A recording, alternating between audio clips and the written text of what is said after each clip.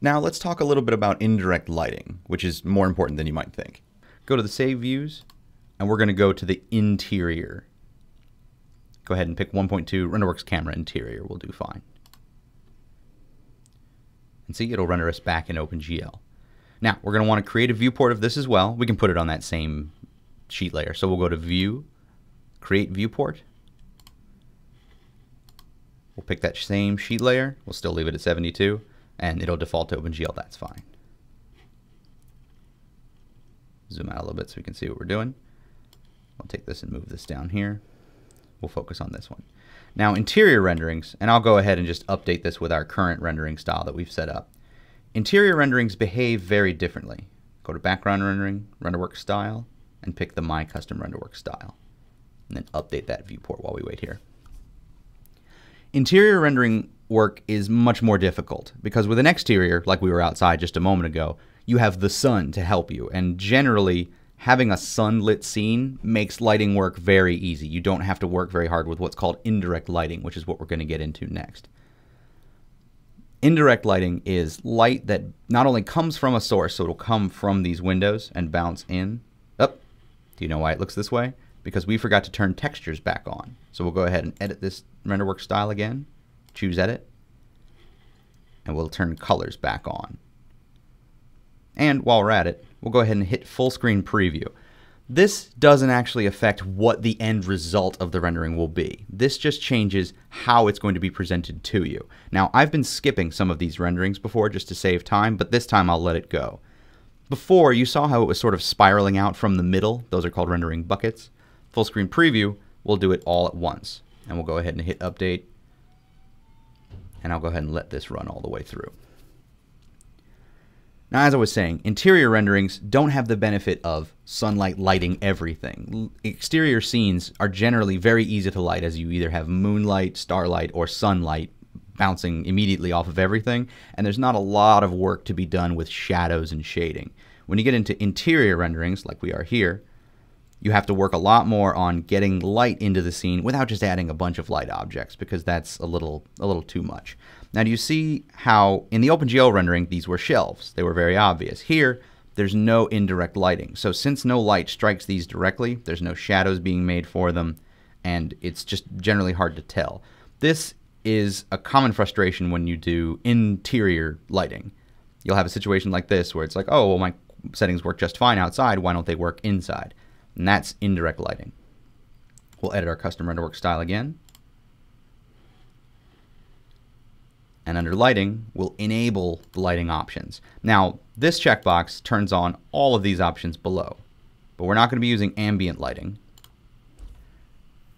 We're just going to be using indirect lighting. And we'll turn this to exterior 3 bounces. Even though we are in an interior, this will take significantly longer. It will be better, but we want to show the example of the differences. And now environment lighting means it's going to get the lighting from our current background, which will help us light the inside without just using the sun. So we'll go to the background, we'll apply Renderworks background, and we'll pick HDRI day. So this should just be a nice sunny day outside. Now we go back to quality, and we have 2 new options to consider. We enabled indirect lighting, and we enabled environment lighting just by checking this box. So back under the quality tab, we'll want to set those a little higher. Just medium's fine for now. Click OK. And again, we want to contrast to compare. So we'll zoom out a bit. Alt or Control drag to duplicate the viewport. Line them up next to each other so we can see both. And we'll update the viewport on the right here. There we are. And hey, now we have definition, but we also have a strange sort of smearing thing going on here. That's because we have indirect lighting and environment lighting just set to medium, and we only did a few bounces of it. We only did 3 bounces. So if we turn those up, and now we can do another direct comparison. But notice something else. Look how much brighter this is. Do you see this here? That's because the angle that our directional light was in didn't happen to hit this skylight, but it does happen to come right in from here, and you can see this sort of glow on the edges here. Now this is lower quality than we'd like, but we have way more definition. We can tell that this is a couch. We can tell that this is a chair. The floor looks appropriate. We can actually see some definition between the types of objects. So just turning that indirect lighting option significantly improved this over this. But now we want to get rid of the fact that this is a little bit smeary. So we'll click on the viewport on the left. We'll edit the custom Renderworks style again. And we'll turn the indirect lighting to high and the environment lighting as well to high. And click OK. And then we'll update this viewport on the left here. There we are, and that's done. Now, this isn't as much of an improvement as we would like. That's because just turning the quality up will not solve this problem that we're looking at here. You see far less splotchiness, but it's still happening along the corners and anywhere where light is bouncing. It's just because it's not doing as many what are known as samples. So to solve this issue, we'll go to edit the custom Renderworks style again, choose edit,